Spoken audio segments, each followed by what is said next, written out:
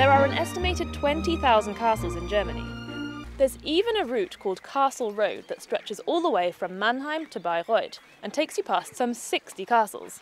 The glorious Schloss Neuschwanstein in Bavaria is one of the most visited castles in the whole of Europe and is even said to have inspired Walt Disney. Germany looked to France and Italy for aesthetic inspiration. In fact, Ludwig II of Bavaria, who was known as the fairy tale king, decided to build his own version of the Palace of Versailles. Sadly, he ran out of money before his Herrenchiemsee Palace was finished. Who else might you find in a castle?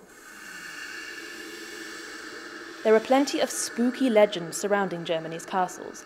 A popular apparition is the Weiße Frau, or White Lady, whose appearance was often thought to signal the imminent death of someone. The legend goes that Agnes's ghost is sometimes seen in the castle courtyard after midnight.